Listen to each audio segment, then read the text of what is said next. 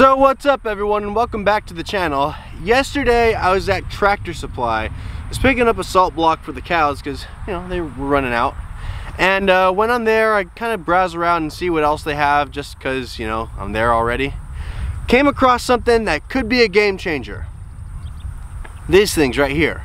They are 4 foot long, 3/8 inch fiberglass post. And you know what? I have an idea for these. These could really be a game changer for our farm. So here I try and be as efficient as possible with moving the cows every day, with doing everything around the farm. If it can save me a little bit of time, I'm gonna do it. Why? It's the most valuable thing to you, and you know, the more time that you have, the more things that you can get done.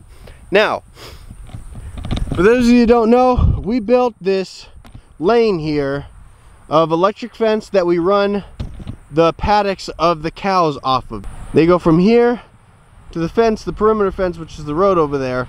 And I normally use these very standard portable electric fence posts that you can get just about anywhere. Now, they are great because you can move them all the time and they're light and just easy to move around. But setting up the paddocks is the most time-consuming part of moving the cows. I can move the cows if the paddock's already set up in less than 5 minutes, and that's including their water and everything. So my thinking is, if I can use those fiberglass posts as permanent posts that go to the road, that could be a game changer, and we can have all of our paddocks set up already. Now I don't know if it's gonna work because they're kind of skinny. It doesn't really matter because I only got 15 of them. I'm just trying this out because these were $1.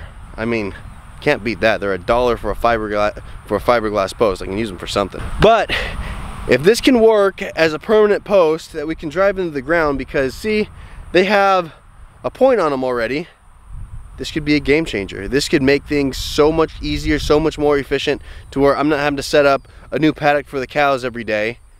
It's already set up with these. They're UV treated, so they're not gonna, you know, get brittle or anything like that in the sun.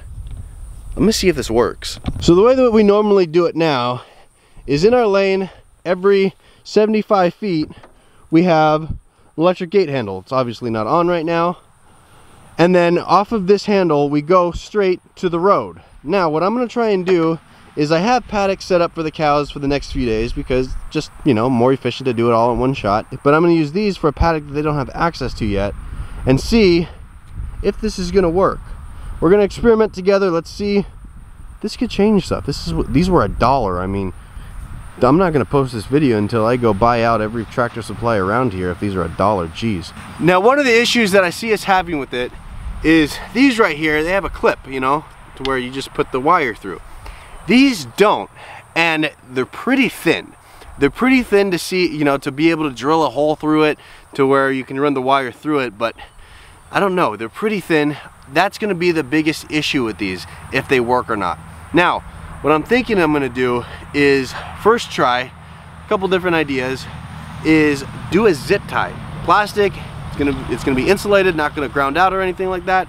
So I think I'm gonna do a zip tie. I'm gonna tie it around and do a zip tie with the wire that goes on here to hold it in place. Hey, you know, might not look the prettiest. I'll come back through and clean it up and everything, but this works. Saved me a million hours of time. You see, the way that I set up the electric fence post now is I go take 16 steps, which is approximately 36, 38 feet. Then I put one of the portable fences in. Now, I'm gonna try and do the same thing, count off 16 feet, and then I was gonna use the post hole driver, but I don't think we need to. I think we're just gonna use this old hammer. So let's see if this works. Now, this is purely experimental, and I gotta make sure that these are even tall enough to where the cows just don't jump over them. But we'll see.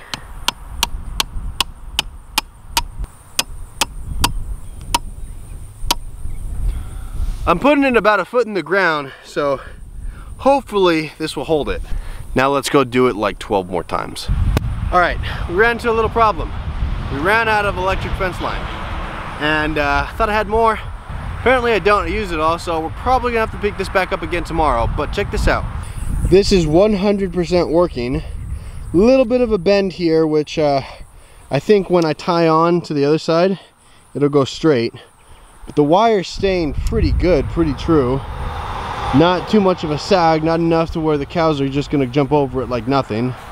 then I can always come back and tighten it up by just wrapping it around the pole. But the way that I'm attaching it with the zip tie seems to be working really well. You know, I just go on an angle, the different angle that the wire's on. Sure enough, these things are working. Now, long term, will this work? I don't know, because on a T-post, they're shaped like that for a reason. These are just poles. I don't know if these are gonna hold up over, you know, a long term. They might slip out of the ground. But if they can hold up 90% of the time, and I can just go through and put them back in the other 10% of the time, oh, I'm in. I'm 100% in. Because look, this is the wire's tight. It's gonna get tighter when I tie it off completely. But yeah, this is working. But now, time to make a trip to Tractor Supply, pick up some more line. All right, so it's the next day. Got new wire from Tractor Supply. The wire that we put up held up pretty nicely, so I'm gonna attach this one, see how this turns out, see if it's able to hold. I think it is. All right, I'm actually really liking this. These fence posts here, they're only a, what, 3/8 of an inch, but they're sturdy. I mean, they wiggle back and forth because they're just fiberglass, but they're holding up. I mean, there's a good amount of tension in that wire there, and they're holding up. This might just work. I got it run all the way to the lane that we have where the electricity comes from, all the way to the perimeter where that car just drove by, the fence in front of it. And you know what? I think this is gonna work. I'm not gonna call it a full success until it's here probably a week or two, because I don't know if these are gonna stay in the ground. They're about a foot in the ground. I think they should. But we'll see. Look at this. And these are $1. $1, some wire, and a zip tie. I'll come through and cut that off. But you know what? This is looking really good. Really good. And you know what I like about them too? Over there, look. You can see that fence post sticking out like a sore thumb in the middle of everything. This one here, you can't really see. Now you can see it because you're up close. But let's see if we can find one. Right over there. Right there. I used the extra to set up another paddock to try and run it there too. You can't really see it. It blends in really nicely. That's kind of cool because I don't necessarily know if you want these things being seen. I think, you know, the cows can see them. They'll see the line. They're always on the lookout for that because they're trained to it. But the fence post, I don't know if necessarily you want that all throughout your pasture, just for looks wise. If this works, this is going to be pretty cool. This will save me so much time. This will save me so much effort. I won't have to move the electric fence post at all. I mean, unless I want to cross section the paddocks, which I will probably do. Don't need them. Don't need them. Very cool. Very cool. We'll see how this goes. You can see this is the main line, the alley here. Now, all I have to do when the cows are in this paddock and I want to let them into this one here is just lift up that gate handle. I have it tied in just like that. This is going to be pretty cool. Goes all the way down. I think this will work. I really think this will work. So check this out. This is the paddock that I was showing you. There's another line over there and you just can't see it. You just can't see it. Now, will the cows be able to see it when they get close? Yes. Why? Because it'll look like this. But over there, to the naked eye, you just can't see it. Now, the alternative to those would be like the step-in rebar post. Those will rust, and if they bend at all, then it's really hard to get them back. Or we could do the T-post. I like the T-post for the lane. I don't think I'd like the T-post so much for the cross fences or the paddock divisions like here. Why? Because I don't know how nice it would look to see T-posts going all the way down. See, it looked like that all the way down, and I don't think I'd really like that. I don't know if that's the best.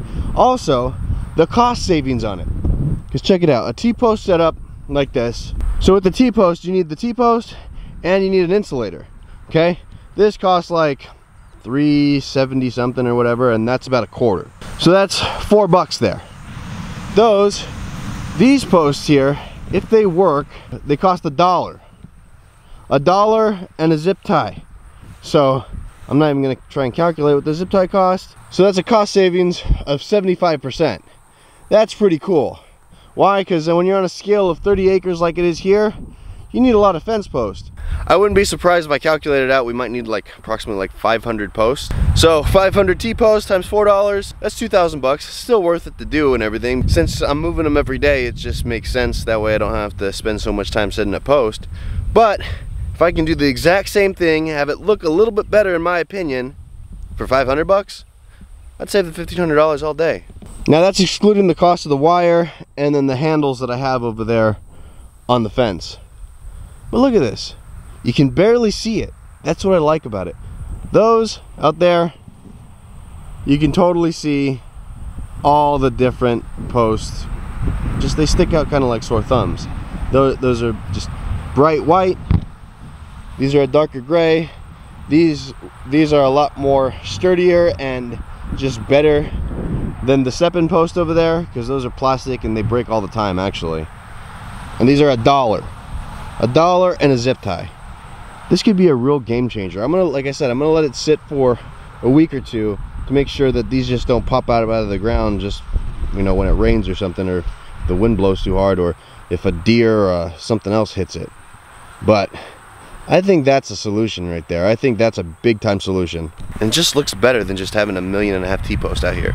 So if you want to see how these fence posts turn out, hit that subscribe button down below, ring the notification bell so you get notified when we put up new videos, hit the like button for the YouTube algorithm because it really does help. The more likes we get, the more views we get. And then drop a comment if you like, all right? Until next time, see ya.